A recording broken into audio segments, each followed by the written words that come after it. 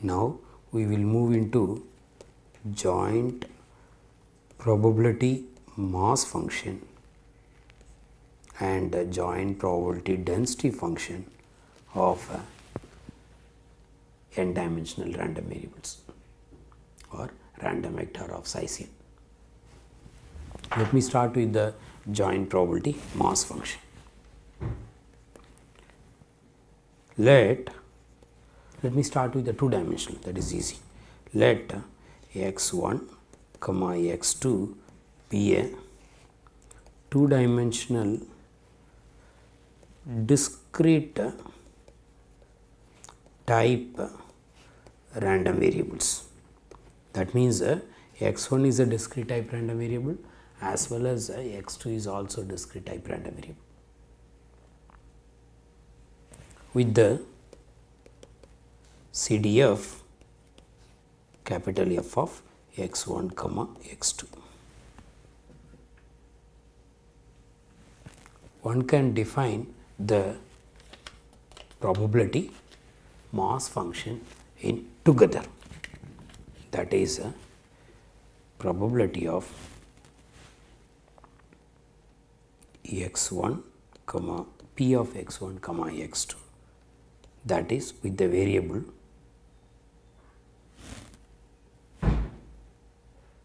x1 comma x2.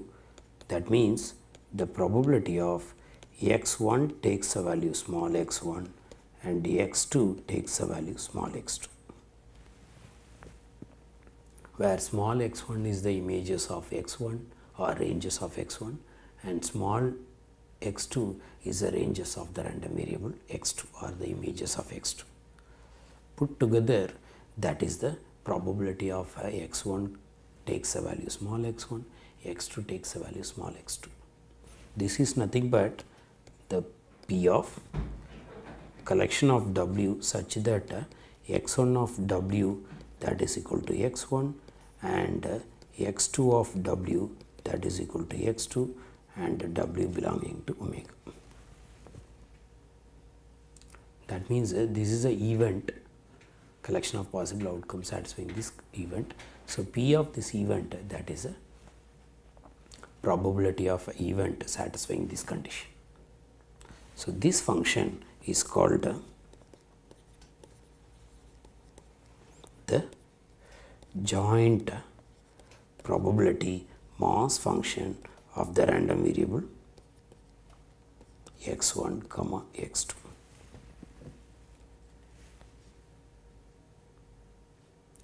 This is a probability mass at the point x1 and x2. You can go for a graphical representation of joint probability mass function x1 x2. So, this is the probability mass function of x1 comma x2. That means at some point in the two dimensional plane x1 x2 plane, whatever the smaller heights, that is going to be the probability mass function at the point x1 comma x2. Both are discrete type random variable, therefore this can be represented in the three dimension plane. x1 is a one axis coordinate and x2 is another coordinate, and height z axis is a probability at the point x1 comma x2. The joint probability mass function satisfies two properties. This is always going to be lies between 0 to 1 for every x1 comma x2. The second condition, if you make a double summation of probability mass function at the different x1 x2, that is going to be 1. That means if you add all the heights over the x1 x2 plane, that addition is going to be 1. That means wherever there is a mass, it has greater than 0. If you add all the masses, that is going to be 1. From the joint probability mass function, one can get the probability mass function of x1 and x2. They are called marginal distributions.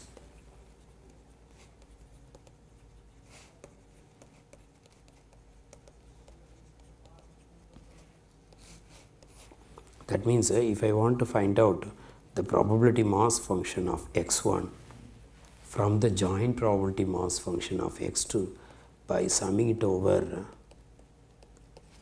x2, I can get the probability mass function of x1. You can verify whether this is going to be a probability mass function. This summation value is always going to be greater or equal to 0, lies between 0 to 1, and if you make a summation over xi, x1, that is going to be a double summation over x1 and x2, that is going to be 1. Therefore, this is a probability mass function of the random variable x1. Similarly, one can find the probability mass function of x2 by summing over x1 of joint probability mass function. So, this is a probability mass function of x2.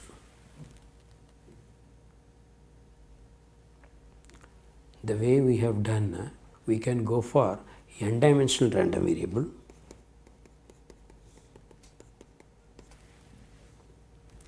then we can get the probability mass function of any one random variable by summing over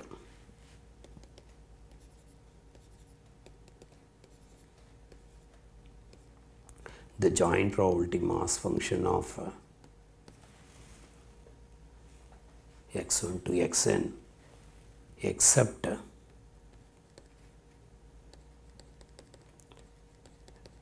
jth variable xj. You can get the marginal from the joint distribution.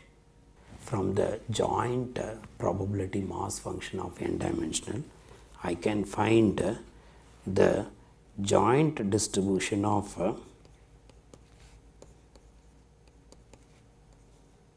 xi and xj by summing over x1 to xi minus 1, xi plus 1, xj minus 1, xj plus 1 till xn of joint probability mass function of x1 to xn. That means by n minus 2 summations without xi and xj, one can get the joint probability mass function of xi comma xj. That means always from n dimensional random variable, either CDF or if they are discrete type random variable, you can get the lesser distributions of jointly by summing it over the other variables. So, by doing again and again, you can get the marginal distribution of one random variable. So, that means from n random variables, you can get the joint distribution of n minus 1, then n minus 2 and so on. Finally, you can get the marginal distribution of any one random variable. Let us go for one simple example how one can visualize the two-dimensional discrete type random variable as an example. Let E be a random experiment of E be a random experiment of tossing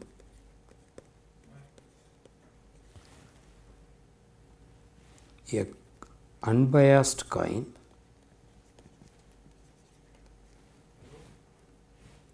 3 times.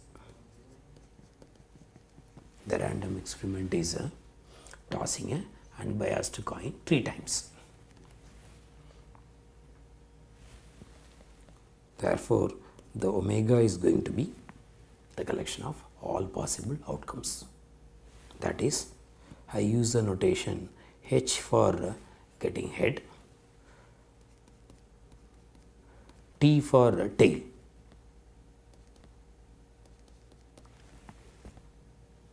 So, since we are tossing a unbiased coin 3 times, therefore, you will have a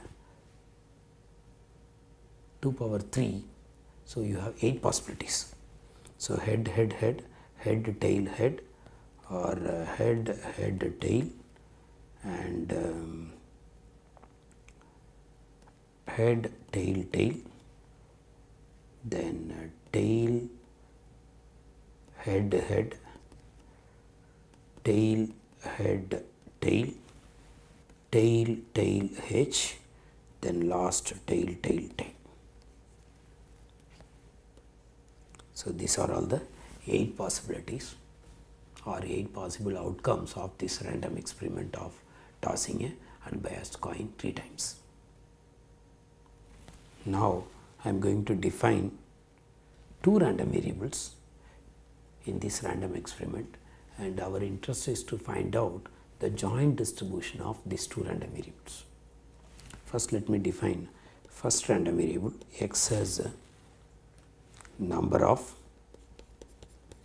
heads in tossing a unbiased coin 3 times. The random variable y is nothing but a difference in absolute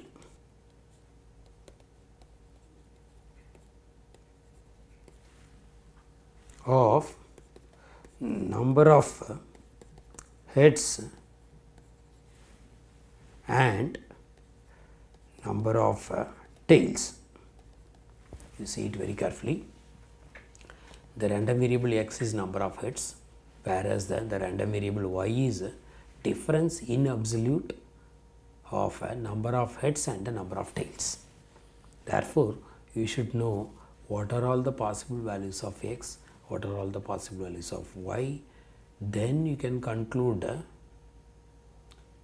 what type of the random variable x and y. Then you can go for finding out the distribution based on whether it is a discrete or continuous. The way the x is defined number of heads and the random experiment is tossing a coin, unbiased coin 3 times. Therefore, there is a possibility you will get no times head, or 1 times a head, or 2 times a head, or 3 times head. Therefore, the possible values of x, that is 0, 1 or 2 or 3. Whereas the y is a difference in absolute of number of heads and number of tails. Therefore, the possible values of y is going to be 1 and 3 because of a difference in absolute. Therefore, you can go for make out the table of different values of x comma y and what is the collection of possible outcomes which is going to give the values of x comma y. For example, suppose you go for x takes a value 1, y takes a value 1. That means number of heads is 1 and the difference in absolute with the number of heads and tails, that is also 1. That means the possible outcomes from the omega, that is head, tail, tail, or tail, head, tail, or tail, tail, head. All these 3 possibilities gives the value of x comma y is 1 comma 1. Okay. Similarly, you can go for what are all the possible outcomes in which gives the values 2, 1. That is going to be, the number of heads is going to be 2 and the difference in absolute with the number of heads and tail, that is going to be 1. Therefore, it is going to be head, head, tail, head, tail, head, tail, head, head. The next one, you can go for finding 3, 1. If you go for 3, 1, you will get no possible outcomes. Similarly, if you go for 0, 1, there also you won't get any possible outcomes. If you go for 3, 3,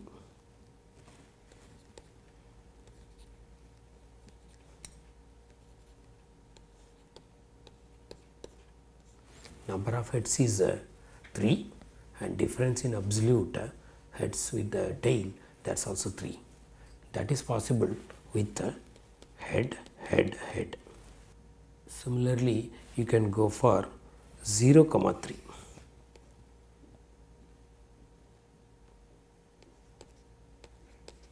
Number of heads is 0 and the difference in absolute, that is going to be 3. That is possible with the tail, tail, tail. You see that there are totally 8 possible outcomes. So, one we have 3, other we have 3 and other you have 1 and 1. So, that total is going to be 8. Therefore, now we can go for finding out the joint probability mass function of x, y using this box. That is when x takes a value, when x takes a value 0, 1, 2 or 3 and y takes a value 1 or 3, we can make a table. X takes a value 0, y takes a value 1, that is nothing, therefore the probability is 0. When x takes a value 1, y takes a value 1, that is 3 possibilities. It's an unbiased coin, therefore the probability is going to be 3 by 8. When x takes a value 2 and y takes a value 1, there are 3 possibilities, therefore this is going to be 3 by 8. When x takes a value 3, y takes a value 1, nothing, therefore no possible outcomes, therefore empty set, probability of empty set is 0. Similarly, 0 to 0, 3, that only one possibility, so 1 by 8. 1, 3, there is no possibility, therefore it's 0. And 2, 3, there is no possibility, therefore that's also 0. And 3, 3, there is only one possibility, therefore 1 by 8. If you add all the values, 3 by 8 plus 3 by 8 plus 1 by 8 plus 1 by 8, that is going to be 1. If you make a row sum or column sum, you will get the marginal distribution, and if you add those values, again you will get the 1. So it's 0 plus 1 by 8, 1 by 8, 3 by 8, 3 by 8, 1 by 8. If you add all these values, it's going to be 1. Similarly, if you add 3 by 8 plus 3 by 8, that is 6 by 8, 1 by 8 plus 0 plus 1 by 8, that is 2 by 8. So if you add 6 by 8 plus 2 by 8, you are getting 1. That means the probability mass function of x takes a value small x, that is going to be, for different values of x, it is 0, 1, 2 and 3. So it is going to be, for x takes a value 0, that is 1 by 8, for 1, 3 by 8, for 2, 3 by 8 and 3, 1 by 8. So this is going to be a probability mass function of x. Similarly, one can make a probability mass function of y. So different values of y is going to be 1 and 3. So for 1 it is 6 by 8, for 3 it is 2 by 8. So this is a marginal distribution of y. So from this page one can get the joint probability mass function of x comma y. From the joint distribution you can always get the marginal distribution of x and y separately, or you can find out the marginal distribution from the random variable x itself. You don't need finding the joint distribution then find the marginal of x. You can find the way we have defined x, you can directly get the probability mass function of x. But here what I am saying is, if you know the joint distribution you can always get the marginal distribution. The other way or the converse is not true. That means from the marginal one cannot get the joint always, whereas from the joint distribution you can always get the marginal. Therefore here we get the probability mass function of x and y from the joint probability mass function of x comma y. This is the easiest example. Since both the random variables are of the discrete type, we are able to give the joint probability mass function of the random variable x comma y. So with this example, let me complete the joint probability mass function. In the next class we will go for when both the random variables are of the continuous type, then one can define the joint probability density function. That we will do it in the next class.